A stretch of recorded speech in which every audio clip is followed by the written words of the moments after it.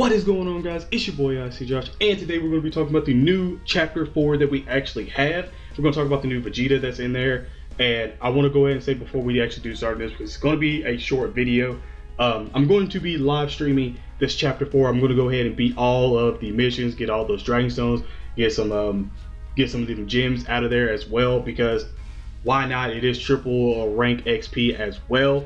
And I want to go ahead and do it for you guys. So I will be going live at the normal time that I usually do, is around 8:30 to 9 o'clock Eastern time. That's when I'll be going live. So if you do want to come out and hang out with me, be sure to subscribe to the channel and hit the bell and be a part of the notification squad, because the notification squad is going strong every time we go live. The notification squad is absolutely strong. So definitely be a part of that.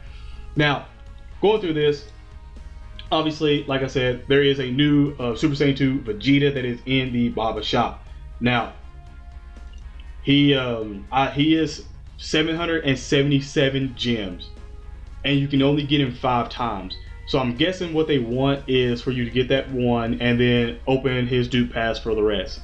So that is probably what they want. I'm pretty sure, because right now I'm looking at his super, and it's basically saying that he gives ultra oversized damage. I'm trying to think of cards on DBC Space that have ultra oversized damage to see if they're actually in the game supreme or not. But I would think that he would be supreme just because of how much he actually costs. So I mean, 777. If he's not supreme, then he has to be above supreme.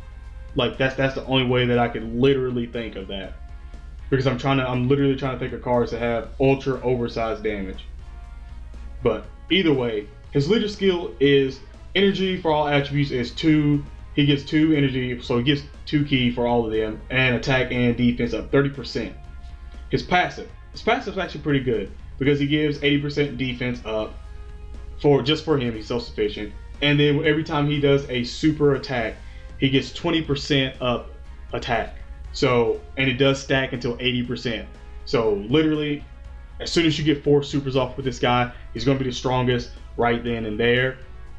And that is about 320% up, if I'm correct on that, Matt. It's about 320% up if you put him on a Super Saiyan 3 Goku team. So yeah, he's definitely probably going to hit really hard, and he's probably going to be able to tank as well. So his links aren't all that great. I mean, he kind of has like your standard, more free to play links and anything. He does have the Super Saiyan link, Combat F and Saiyan, Golden Warrior, but I mean that's only just a key link, and 2,000 down on defense to the opponent. But yeah, 10% up for Super Saiyan. So there's that. So he'd be doing, if you have that link in there as well, he's going to be doing a lot of damage.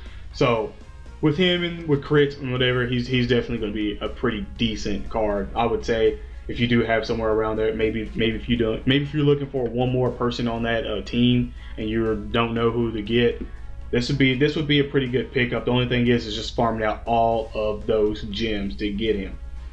But going back off that, this pan up here, I didn't even realize this pan and stuff was here, because I technically kind of do need to get this GT pan. That's real though. I don't really care about, because I don't have an extreme AGL team or anything like that. But this pan is actually pretty good. Is actually pretty freaking good. So I don't know.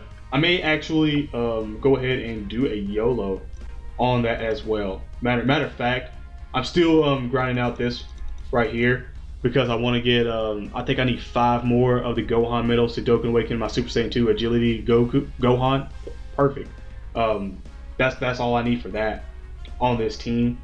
Now, let me go over and actually do a YOLO down here. Like, other than that, I'm probably just gonna go into save mode, but I'm probably just gonna do a YOLO just because I want to see if I can actually get lucky and actually get an SSR off this one and get pan. If I can get lucky and get an SSR and get pan off this, and that's it. That's a wrap. I was like that, like it was meant to be.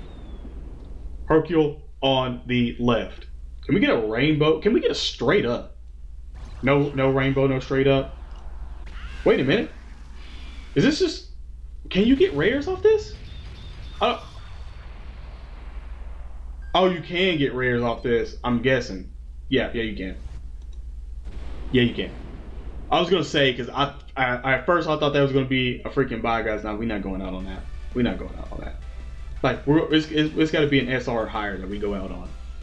Like, I can't go out on no rare Krillin. Like, that's just not happening. Like, it's Hercule on the left again. Can we get a rainbow this time? No rainbow this time. Is it gonna be base? Okay, I was gonna say. So we got a Super Saiyan at least. So at least we're gonna get an SR, and then we can go ahead and end it off. I would have been going crazy if it would have been a rainbow base form. Okay. Hashtag fuck the androids, but it's all right. SR, it's whatever. It wasn't meant to be. I'm definitely gonna be in like grind farm mode tonight. So if you definitely want to come out and hang out with me, definitely go ahead and do that. If you enjoyed the video, smack a like on it, subscribe to the channel if you guys are new, share the video out, and I'm out, guys. Peace. Oh my gosh. Can we get straight up too though? No straight up. No straight up. Wait a minute. Okay. Hold up. Hold up. Bye guys. Or thank you Dragon Balls or over Frieza. Damn, son. Okay, bye guys.